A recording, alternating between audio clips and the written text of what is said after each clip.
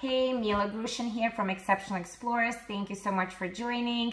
Today I want to talk a bit about phonological processes.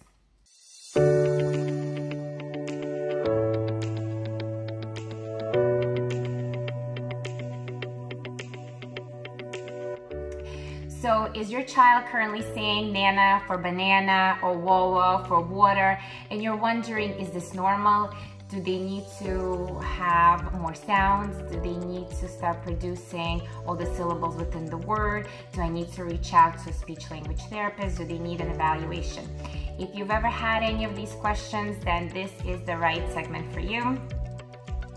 So I want to begin by saying that before the age of 3, children cannot physically produce many of the sounds.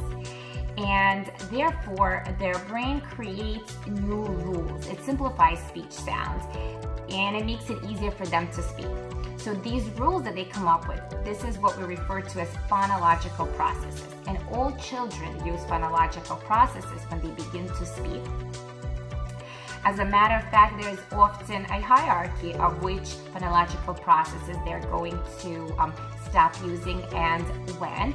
And these are just averages, really. It doesn't mean that, at a specific month they're going to master a particular group of sounds, but generally there is an order in which these sounds come in and in which they stop using phonological processes.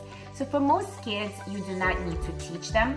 These sounds will come in naturally as their coordination improves of their articulators, which is, their tongue, the movements of the jaw, the opening of their mouth, the buildup of pressure in their mouth, and so on.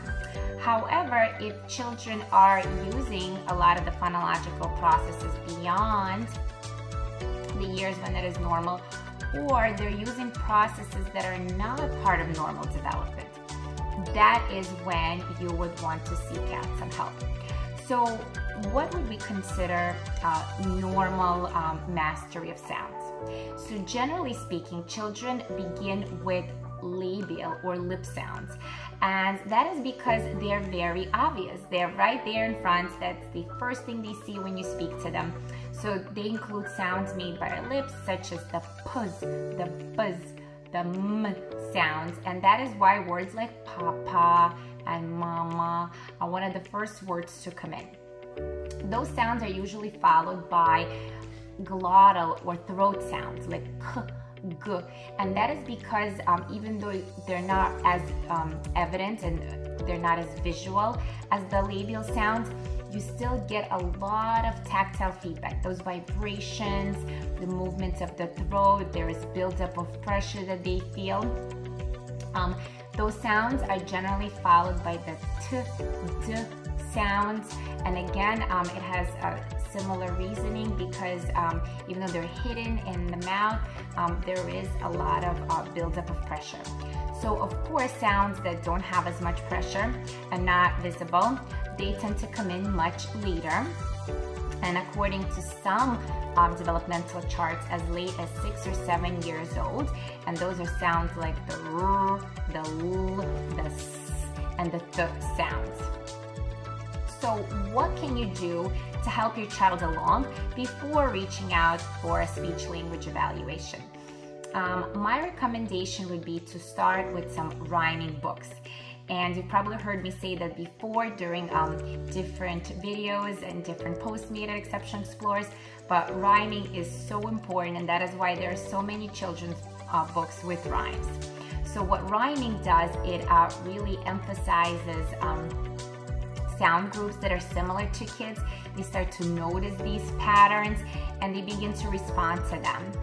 So definitely rhyming books, maybe even having children identify rhymes within a rhyming story, maybe differentiate some of the first sounds within rhyming words.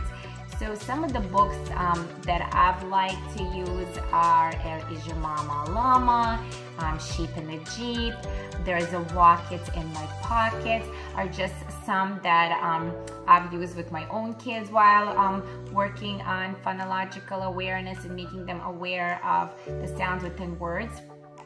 And of course, if they are reaching those developmental ages where these sounds are to come in, they're more likely to say them the way we say them. But if not, just let them practice and say it in their own way, because in most cases, they're definitely hearing them.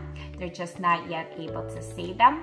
But this kind of brings up an important point, that if your child didn't have a hearing screening or an audiological evaluation, and there are a lot of sounds that are not present, or phonological processes are atypical and you're not used to hearing other kids or speak that way, then you may want to reach out, starting to, with your pediatrician, asking for a hearing screening and an audiological evaluation. And maybe asking for a referral to an audiologist, because you do want to rule out any hearing difficulties. And that is something, as a speech therapist, I will often ask parents of my little clients is, did they have a hearing screening and audiological evaluation before coming in for any speech correction or any work on phonological processes. In addition to other activities other than rhyming books, I love clapping and jumping games. So you may want to clap and jump the number of syllables within words to make it more exciting. You could add colorful rubber pads on your floor if they're not available and you don't have them, using even stuffed toys or cars laid out on the floor, and children could jump from one to another for each syllable they hear within the word. That's great. ABC puzzles. Most of us with little kids definitely have some ABC puzzle or a version of one in the house. So definitely singing the ABC song while building the puzzles, that's also great, because they begin to have an association between the letter and the sound that it makes.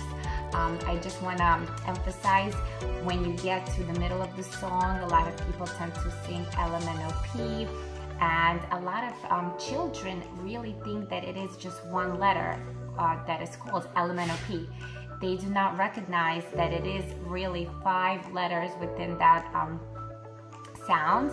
So it is important to pause and point to each letter of your puzzle.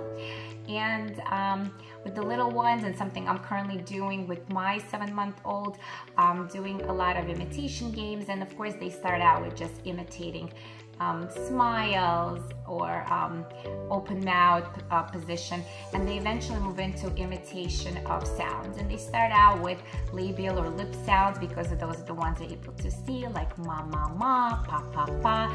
And as the baby shows signs and understanding of such imitation games, I would move on to other things and other sounds that may be a little bit more challenging, and they could include, again, rhyming words or some back sound syllables like ka ka ka and ga ga ga. So those are just some suggestions to start getting your children attuned and really listening to different sound and words, and helping those sounds come in on time. If you have any additional questions, do reach out, and we'll be posting some links to charts and developmental norms for when phonological processes are supposed to be replaced by sounds that you would hear in adult speech. Thanks for joining me today. Until next time, bye.